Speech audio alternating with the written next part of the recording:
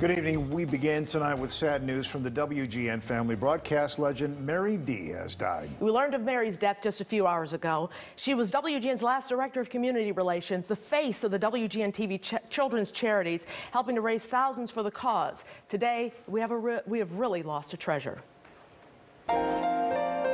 Merri Dee was born in Chicago, the youngest of 6 children.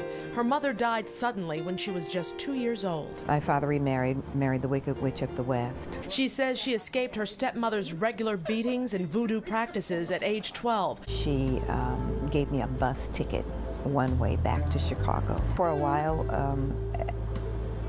I hesitate to say homeless, but yes. She married briefly, had a daughter, Toya, went to work, and then back to school.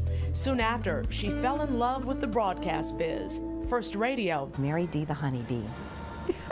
Merri Dee the honeybee, the queen bee. She knew all about music, knew about jazz. Her break into broadcasting came at WBEE, where she was spinning records and interviewing rising stars. Then TV. This is WGN Television 9, Chicago. After 15 years in radio, we wound up here together. She was already well known back in the days of radio.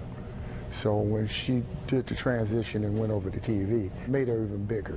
One of the first people I saw when I walked in the door at WGN was Merri Dee. She walked up and said, "Well, hello, how are you?" Came up and gave me a big hug and said, "Welcome to WGN." When I came here, and of course I was sort of starstruck when I saw Merri Dee. Merri has always struck me as being ever present here. I was in school with her daughter, middle school, so I met her way before she came to WGN News. But when I came to WGN, I immediately went to her office because I knew that was a friendly face. She was just my sounding board. She was the person to talk to. I often refer to her as my second mother. WGN and Merri Dee just go together. Mr. Lou Rawls. And can count celebrities like Quincy Jones among her close personal friends. But it's those you've never heard of she helps the most. The number of people that she's helped over the course of her career, and I know she's fostered the careers of many, many, many young people, among her many other achievements, has been just astounding. Unfortunately, I had a daughter who passed.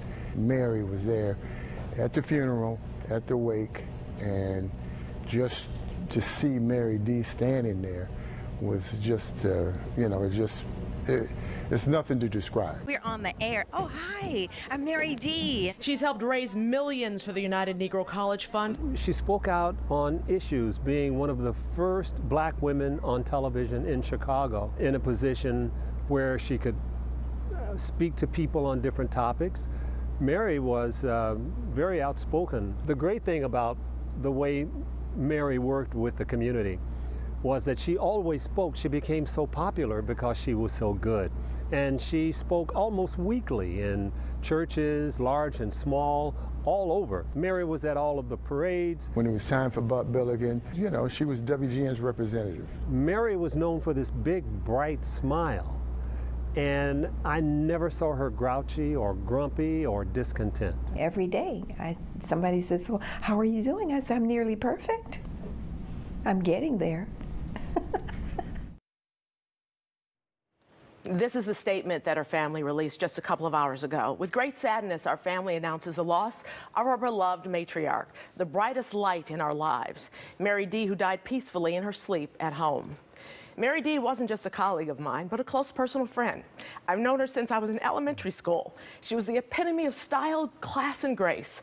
She was a pioneer in the field of journalism, and it's because of Merri Dee and people like her that black women have been given a chance to sit at desks just like this one.